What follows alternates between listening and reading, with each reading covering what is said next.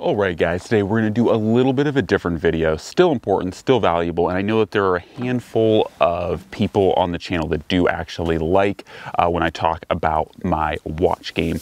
And even though it is a smartwatch we're going to be going over today, and ironically it's on workout mode now, but it is a smartwatch. But today I thought it'd be worth going over a kind of 6-month look at my Apple Watch Ultra and talking about the things I like, the things I don't like, and is it worth it. So if you are just wondering about getting one, you're thinking about pulling the trigger, I would say this, so long as you are comfortable with the size, because this is a 49mm, and I think like the biggest reason why people end up not being happy with these guys is because of the size. Like it is notably bigger than most of the other Apple Watches in the lineup. Even the 45mm still has 4mm still on that, so you are wearing that. The other thing too that I think is worth really noting is that thickness. This thing is about a 1/2 inch thick in overall thickness, so do bear that in mind. And it is also a hefty watch. I forget the exact weight on this guy, but it is not a light watch at all.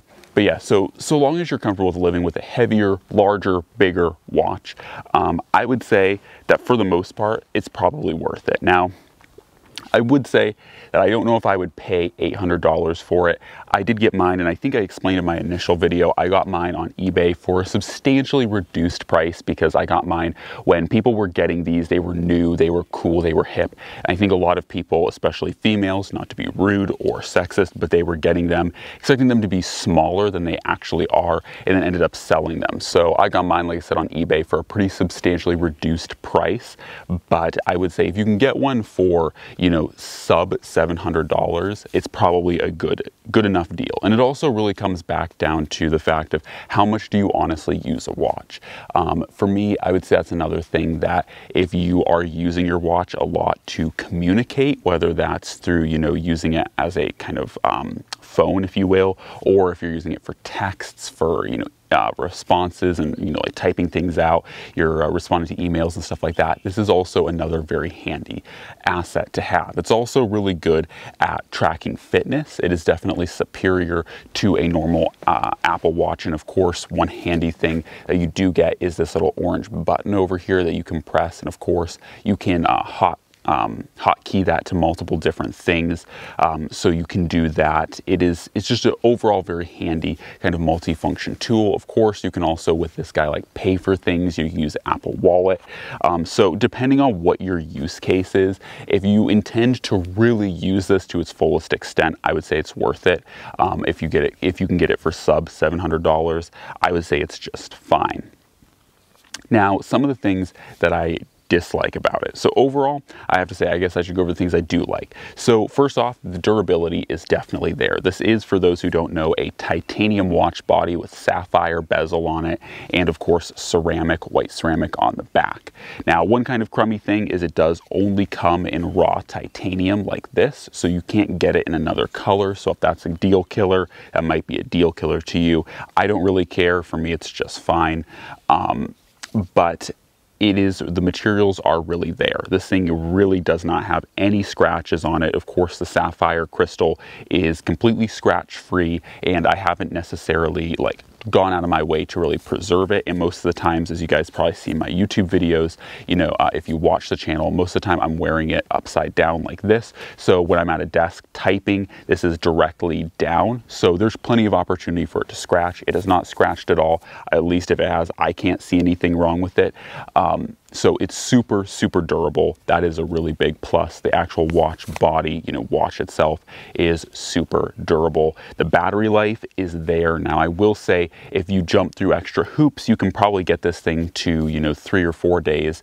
For me, I average about a 2-day lifespan. And I think it's important to note that activity is the biggest killer of all Apple Watches as a whole, because there's so many things that an Apple Watch does when you're active. So it's tracking your heart rate, it's tracking, your distance, it's tracking all of these different metrics. So to track activities like doing physical activities with an Apple Watch, any of them as a rule will drain the battery more heavily. So it's important to note that you may not get the best battery life out of any Apple Watch. How, as far as battery life goes, that's basically in like general materials and stuff. Those are like the biggest pros I have to say. If you are familiar already with the like Apple Watch ecosystem, then you're basically good to go. Okay, so the biggest cons to this thing, honestly, I really don't have that many outside of, once again, like if you know what you're getting into when it comes down to an Apple Watch, like obviously once again, the battery life's not the best, Garmin, Fenix make better, longer lasting watches for that specific thing. But as far as it goes, it's pretty well jam-packed with features and stuff. But yeah, so the biggest thing I have to say I dislike is the bands. Now, in fairness, I haven't ran through all of the bands. This is the one that came with it originally. And once again, I wear this watch every day. It's not just something I use when I'm doing activities and such. So for me, I use it every day. And you guys can see that this band right here, it probably doesn't look too bad on the camera, but it is pretty darn worn out. And I don't just mean that like it came initially white, right?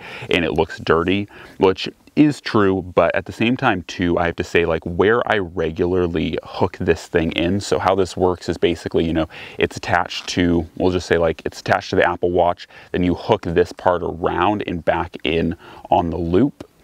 And so it locks in like that, right? So it would tension around your wrist like that. And it's pretty cool, pretty easy to use. However, what I found, especially on my most heavily used, like rungs, I guess you could say, is that the stitching has pretty much blown out between these two, because these would be the two that I would usually set the tension of the watch on.